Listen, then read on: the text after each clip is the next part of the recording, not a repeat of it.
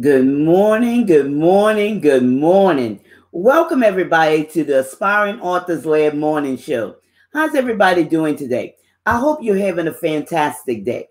I'm Gertrude J. Chapman, your number one inspirational book coach, and I have taught hundreds of women how to successfully write their books and generate revenue. And that's something that I could teach you also. So hit the share button and share this broadcast out with your friends. Now, the theme for this month is developing a wealthy mindset. Developing a wealthy mindset. And we're going to talk about today respect your uniqueness and drop comparison. Respect your uniqueness and drop comparison. And that's something, very important that, aspiring authors should think about. To respect their uniqueness. Have a sense of worth of your unique abilities. That's very important when you acknowledge and accept your differences, because those things make you you. It makes you who you are. Always appreciate the skin you're in. There's only one you, and there'll never be another. Never. So another thing that's very important is learn to enjoy your own company. Some people don't, but learn to enjoy your own company. When you know who you are, you can enjoy your own company. What I like to do early in the morning is, have those conversations with myself, talk to myself in the mirror. And it's very important because when you hold those positive talk conversations, it will boost your morale. Telling myself that I'm going to have a fantastic day, that I'm going to meet all these people that I could help, and, thinking of the ways that I could help them. It's very important to know who you are, to be comfortable in the skin that you're in. Okay? And when it comes to writing, just because someone else is writing a book a certain way doesn't mean that you have to do it exactly the way that they are expressing their message. You don't have to do it that way. Always be you and strive to be the best that you can be. Strive to be the best that you can be. Because your message and expression in your book attracts your ideal audience to you. Those who have an ear to hear your voice. You're not the voice for everybody, but you are the voice for your tribe. So that's why you don't write a book for everybody and anybody, or anybody that have money in their pocket, or, in their wallet or their purse. You write your book with your ideal audience in mind. Okay? You're not the voice for everybody. And it's a waste of time when you do it that way. That's why it doesn't make sense to, compare yourself to, another author, or, to have your message, write your message the same way, or express yourself the same way that somebody else is expressing themselves. Okay? Always focus on what your uniqueness is. What solutions can you bring to the table to make somebody else's life a whole lot better?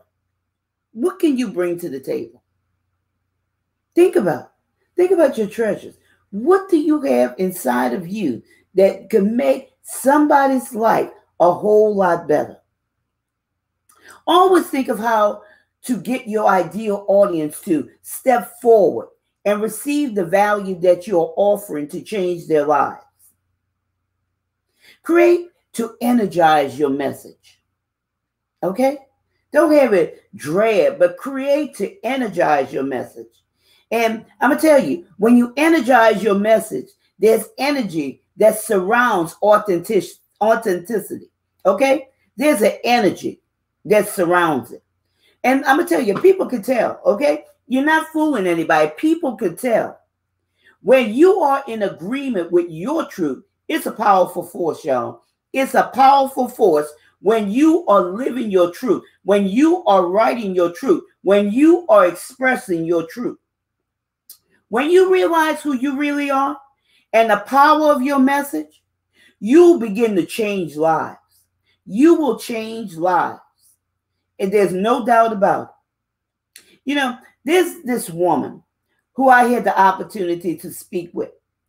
She was so disheartened, low self-esteem, not seeing her value, but very talented, a very talented individual. I spoke a few words to give her directions to the next steps.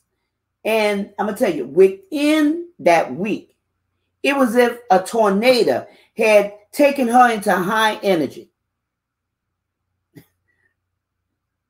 I mean, it was amazing. It was amazing. The transformation happened right before my eyes, okay? The woman is on fire. She's on fire. Her creativity has increased because she began to come into an alignment with who she is, her identity. Your uniqueness can change the trajectory of your ideal audience's life. And that's in your message. That's what you aim for. Changing lives. Changing lives. Why? How do you change lives? Because you are authentic. Your message is authentic. Okay? Your message are authentic. You are not a copycat.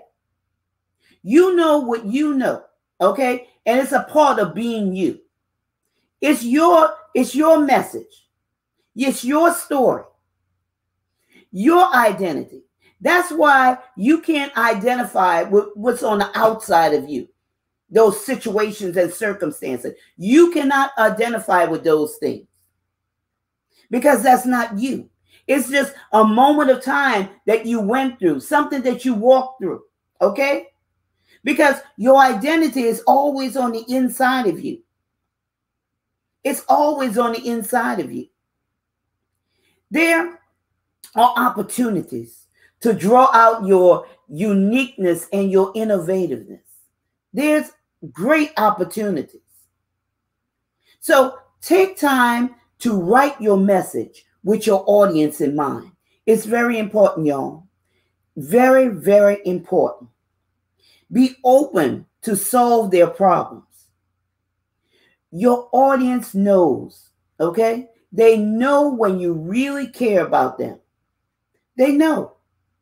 You have to care about people. You have to care about your audience. You do, y'all. You have to care. You care to the point where you want to see their lives change. You know? They will seek you out because you are writing their language. You are speaking their language. A lot of times, people look for the return. They look for the money return. Well, how much I'm going to get for this book if I write so many copies, and how much I'm going to get.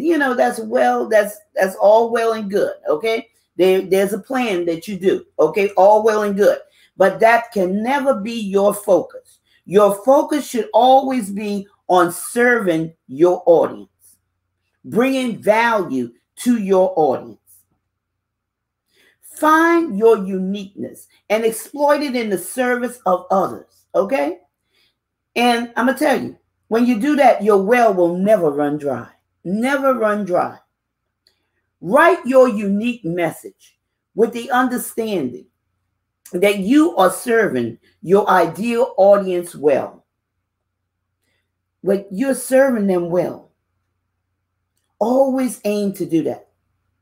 Teach them things that will bring value into their lives, giving them that aha moment. Tell them something that they didn't think about. You can never assume that everyone knows something that you already know. You can never assume that. No matter how simple it is. Don't ever assume that.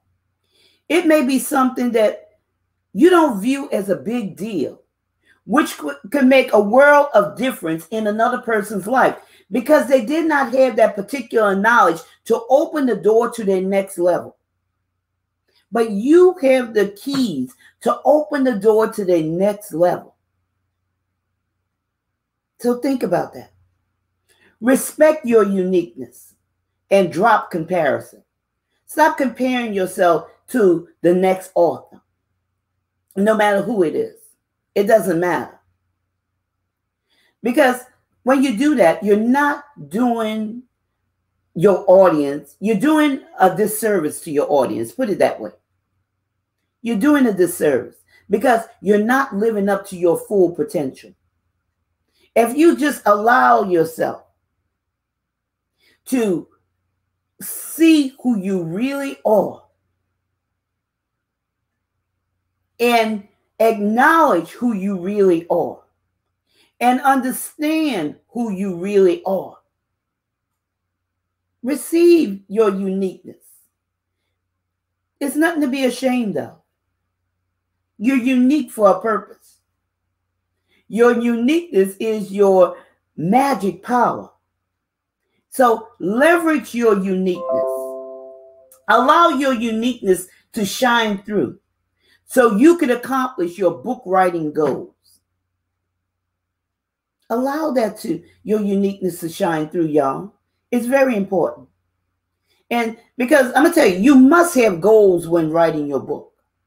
You must have goals. Because I tell you, books don't sell themselves. You have to have a goal. And when you put all of this together, you know, these nuggets that I've been sharing with you, it'll make a whole lot of difference in your life.